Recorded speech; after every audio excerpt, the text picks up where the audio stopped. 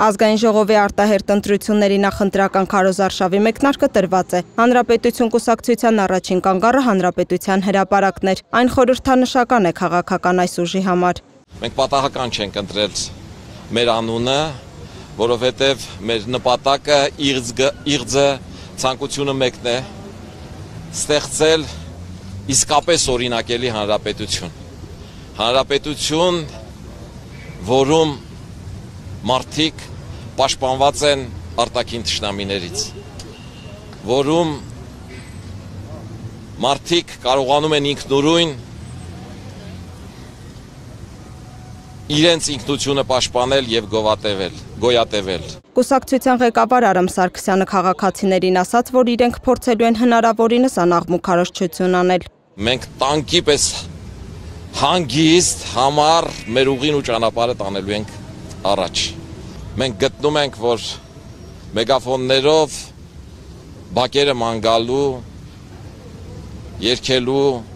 վանկարկելու ցանկություն ու սիրտ մեր ժողովուրդը չունի, որովհետև չկա բակ, որում զոհված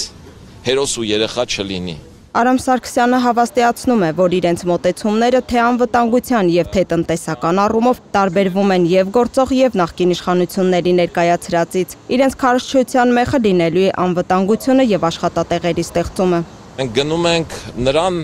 այն մոտեցումով, որ մենք իսկապես առաջարկում ենք գաղափարներ, որոնք կարող են իրականություն դառնալ, որոնք ցավոտ են, որոնք պոպուլյար չեն, որոնց առումով հանրությունը բազմաթիվ մտավախություններ ունի, բայց մենք գտնում ենք, որ այն ինչ մենք առաջարկում ենք, դա եղած ելքերից մեկն է։ Մյուս ելքը Ռուսաստանի հետ լինելն է, նրա հետ ամբողջ գործունեությունը շարունակելն է,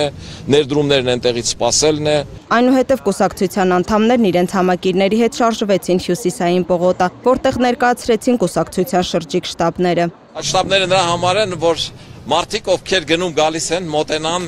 այդ շտաբներին, շփվեն իրենց հետ եւ նորանոր համախոհներ ներգրավենք մեր քարոզարշավին։ Մեր քարոզարշավի նորամուծությունը շրջիկ շտաբն է, որը առ այսօր Հայաստանում որևէ մեկը չի կիրառել եւ մենք առաջին անգամ կիրառում ենք այս շրջիկ շտաբի գաղափարը եւ համոզված ենք, որ այն լուրջ հաջողություն կբերի։ Արամ Սարգսյանի խոսքով պետությունը պետք է ապահովի կրթության բնագավառում բյուջետային միջոցների հատկացման շարունակական աճ, որն էապես կազդի տնտեսության եւ հասարակական կյանքի վրա։ Գիտական պոտենցիալ, որի համար անհրաժեշտ է ֆինանսավորում, որը երկրում ներկա պարագայում չկա, եւ բնական ռեսուրսների օգտագործումն է պարտադիր։ Հանրապետություն կուսակցության հանդիպումները շարունակվում են Շենգավիթ եւ Էրեբունի վարչական շրջաններում։ Լուսինե Գրիգորյան, Ազատ լուրեր։